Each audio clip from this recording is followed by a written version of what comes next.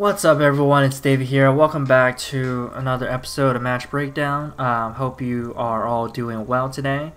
I don't know why this Christopher guy is literally just dancing in the arena. But yeah, so I did receive a comment on Reddit, because I post these videos on Reddit to get exposure. This guy, now granted he didn't know who I was, but he was like, you know, it's lame for you to just commentate on other people's matches, just do your own.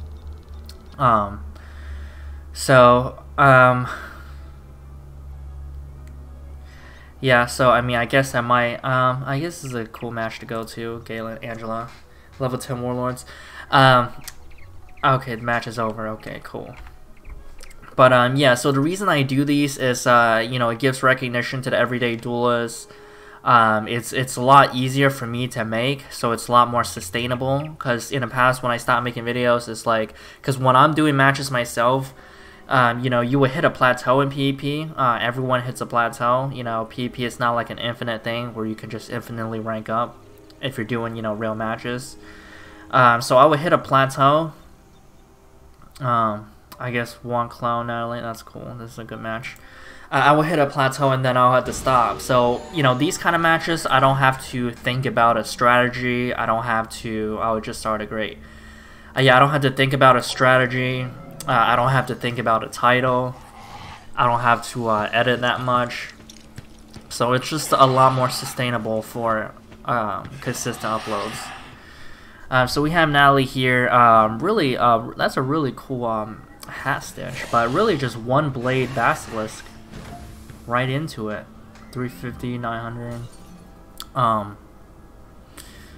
What school is Juan? I forgot. Oh, I think he's death. Yeah. Yeah, that's really interesting. So what she did was just double death shield right into a basilisk.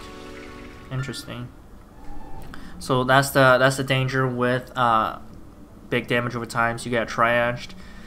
It's a hard counter to big damage over times, which is why I on my myth I never used basilisk. And keep in mind, I was at one point in game in 4th HPP. Well, really right after the reset in 4th HPP, so at the beginning of 4th H, I was the #1 ranked myth in game, like of all levels. So I have a pretty good grasp on myth in the current meta. You don't want to expose yourself to potentially getting hard countered. There's a counter for everything, but there's only a hard counter for some things. You don't want to get hard countered in PvP. Really don't like this. Why are you shielding while there's a poison on you? I get that your health is really low.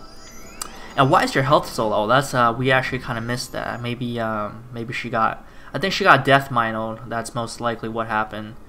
Cause she I don't know. I don't know what happened, but I don't know why her health is so low. We kind of missed a lot that happened here.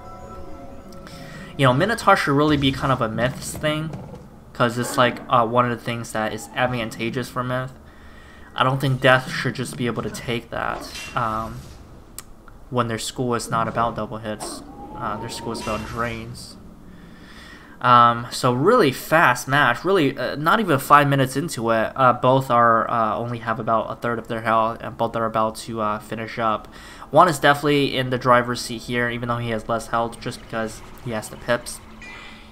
We see a vampire here. This is something that you probably wouldn't have seen if they didn't fix how enchants work with these. 813, yeah, a very turn efficient move here. So 800 damage, 400 heal, all in 4 pips. So that's a really great spell for death now.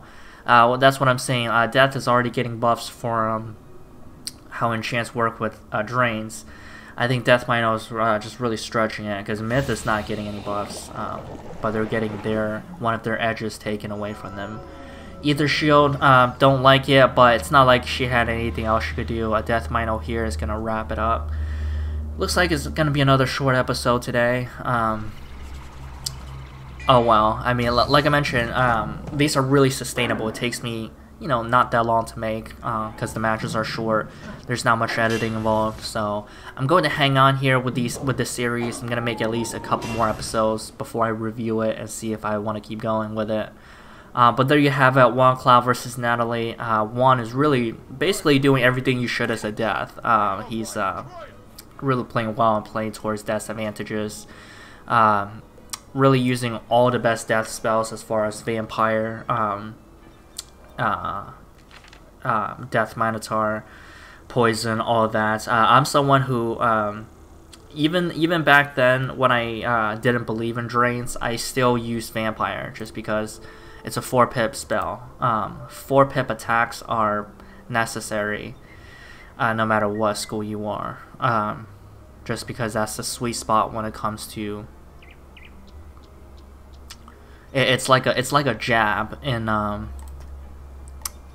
it's like a jab. You need to jab. You can't just only throw haymakers.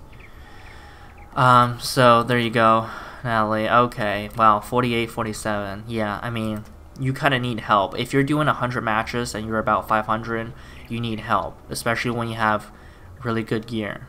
You need to change something about your strategy. You need to have the life mastery first of all, because healing in this game is broken. You want to take advantage of what's broken in this game. Healing is broken, so take advantage of healing.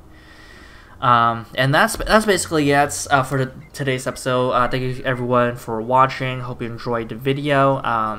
Yeah, I look forward to seeing you in the next video. And yeah, thanks so much and have a great day. Bye bye.